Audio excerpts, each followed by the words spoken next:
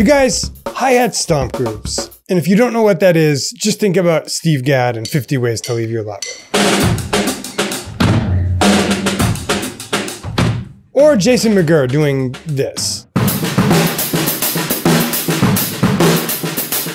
But of course, they're not limited to these drummers. You'll find plenty of modern examples, including J.D. Beck.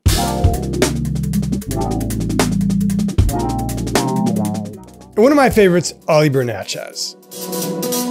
Pull up, headshot. But why do you care? And how do you start to do these hi-hat stomp beats? Well, today I'm going to break it down for you from basic to advanced, show you everything you need to know to get started with hi-hat stomp beats. Stay tuned.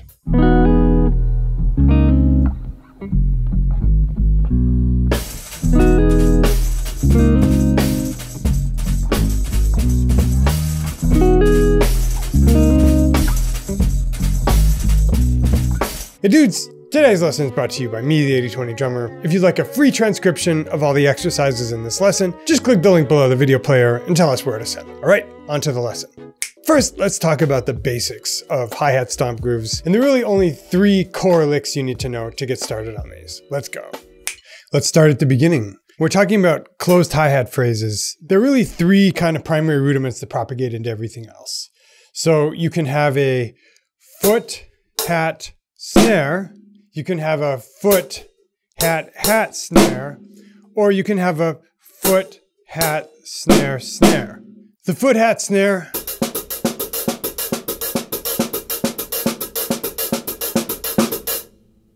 The foot, hat, hat, snare. And the foot, hat, snare, snare. So personally, I use this one less. But a lot of the phrases I make, a lot of the phrases you'll see drummers like Steve Gadd making alternate between that 3-stroke thing and that 4-stroke thing. So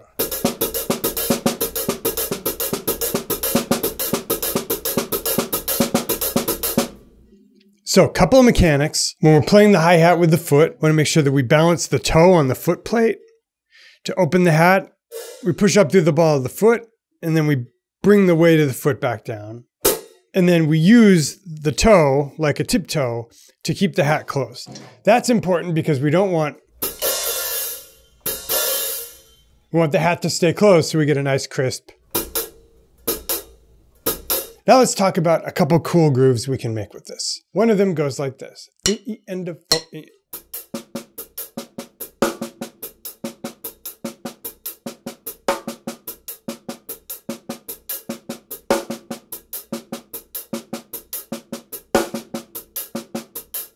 You're probably wondering, where's the kick drum? Well, you can substitute a kick double, a 16th upbeat into a downbeat for one of these foot hats. So I'll show you. 3, 4.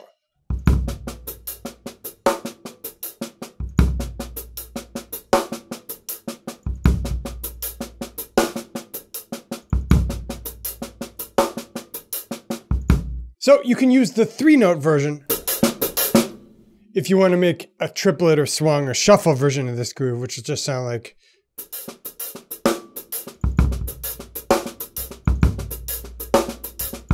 Let's do that more slowly. 1, 2, 3, 4.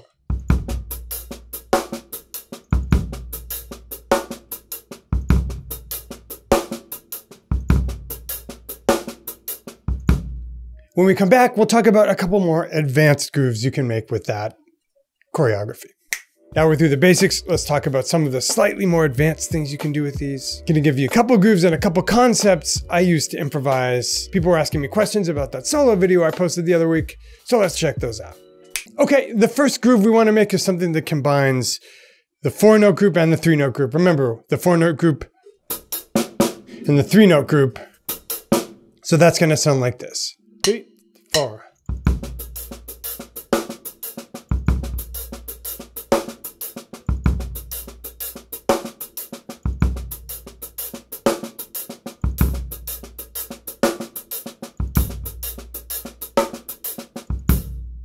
So that's kind of cool. You can throw it into a halftime backbeat.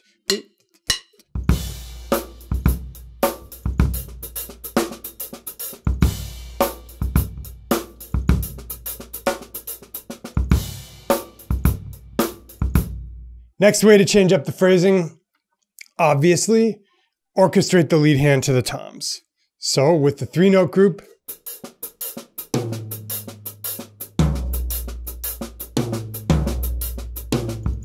so remember our triplet groove? What happens if we orchestrate that around a little? 3, 4.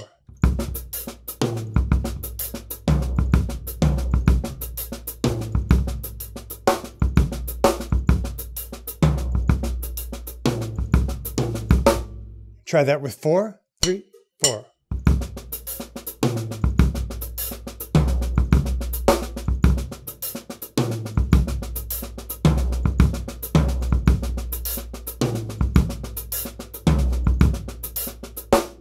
Okay, 2 more little advanced tricks I'm going to show you. The first is on any note where you're playing an accent with the lead hand, you can play a hand-to-hand accent. That's simpler when you're dealing with triplets. Let's talk about it here.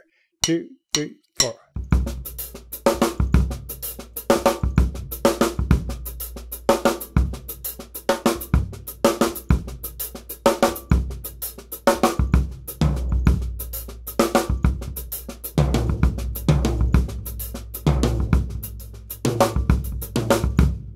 That's just a little concept you can play with. So when you're going,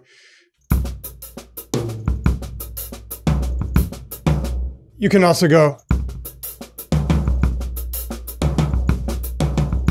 You can do that in 16th notes too, but you probably need to follow it up with a double because you're not going to go.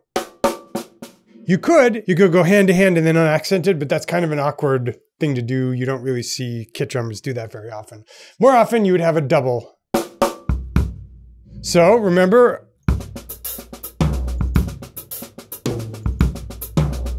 so you're throwing a double there. What do you do after that, right? No, kick double. So it would sound like this. 2, 3, 4.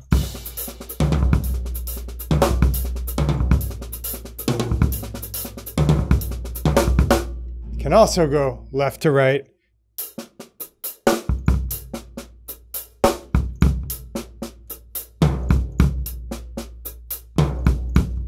98% sure I stole this from Darion Ja'Von from the Berkeley Chops video. So that would sound like.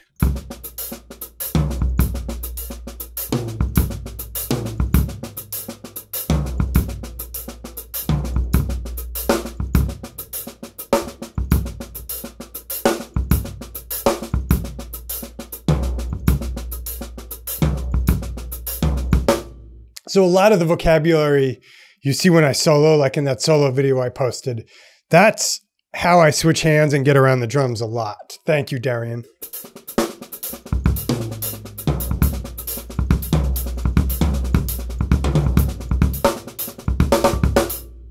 It's all that stuff. Okay, finally, when we come back, 2 famous grooves from 2 drummers I love that use this hi-hat concept. That's when we come back. Before we go on to the last segment, where I'll show you hi-hat stomp beats from 2 of my favorite drummers, one of them classic, one of them more modern. Quick reminder, if you guys want a transcription of this lesson, you don't need to do it yourself. Just click the link below the player, enter your email address in on the next page, and we'll send it right to you. All right, on to the last segment. Maybe the most famous hi-hat close type groove ever.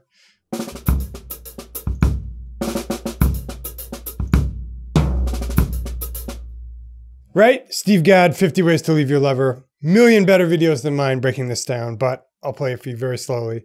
Okay.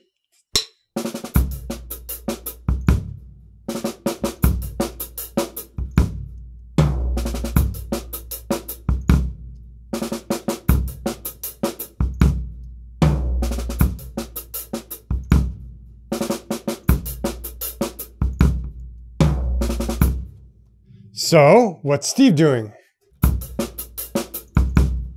So he's using 2 sets of those 3 notes, and then another hat, and a kick double. So that's how he gets back to the downbeat. 4. The last kind of advanced left foot closing hi-hat groove, I still haven't figured out what to call these, comes from my friend Ollie Bernatchez. Okay, so I can't do this as well as Ollie, but basically he's just playing the hats on all the quarters. 1, 2, 3, 4. And then he's playing this beat over the top of that. So 3, 4.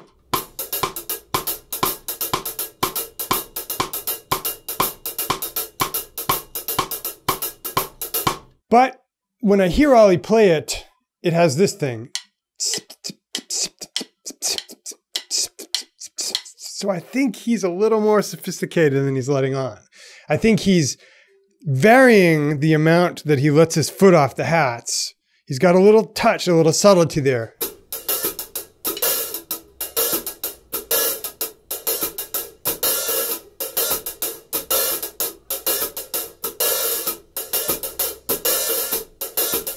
Let's try it.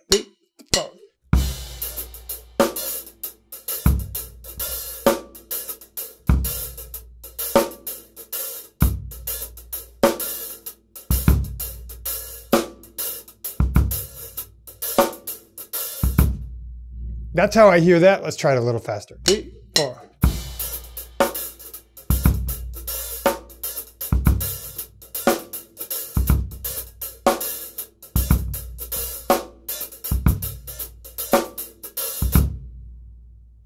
And you can hear Ollie play grooves like that in places like this.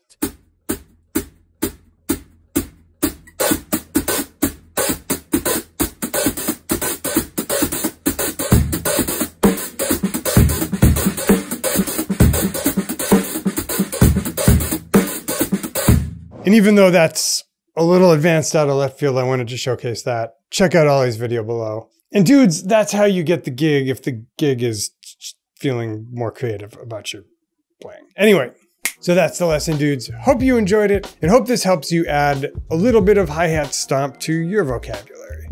Anyway, always enjoy these. See you again real soon in another lesson of the week.